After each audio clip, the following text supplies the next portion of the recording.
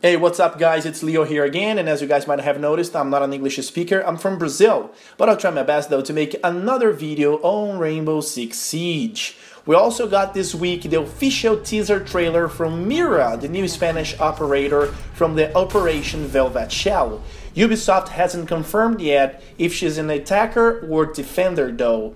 It's not so clear what's her ability and what else she can do. At this teaser trailer, we can see her installing a kind of window in a reinforced wall and that she can destroy it at any time.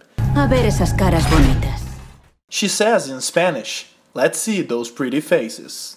Mira's first appearance was on this image here along with Tashanka, what suggests that she potentially is a defender and that she would be able to fix or help Tashanka and the other defenders. On this teaser trailer, we can see her installing this window on the reinforced wall, and it could be a murder hole for Tashanka, and it will be amazing, but at the same time, too OP.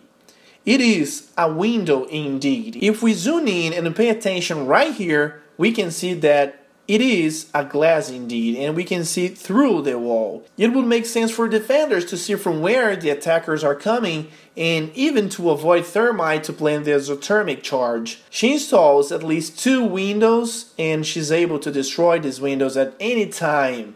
It would be a meta change, because for the first time, defenders will be able to open the reinforced walls. It will surprise the attackers, but at the same time, it seems to be too OP. It doesn't make sense for an attacker though, because it would reveal the defender's position on the objective area, and there are already 2 operators capable of destroying reinforced walls, Thermite and Hibana.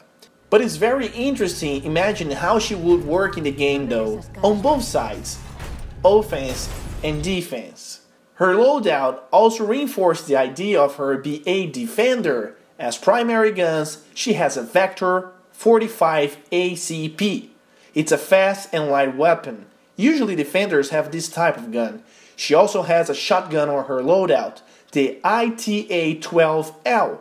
As secondary guns, Mira is equipped with the ITA-12S and a USP-40 pistol.